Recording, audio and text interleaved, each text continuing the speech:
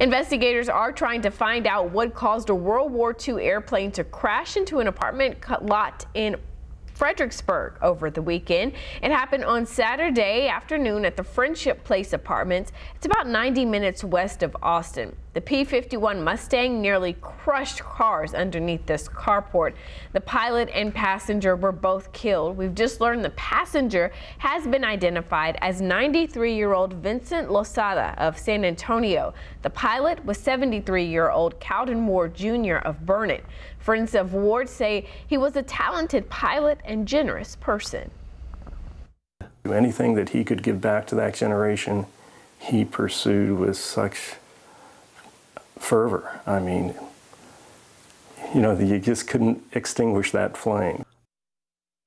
Investigators plan to give us more information about this crash later this week.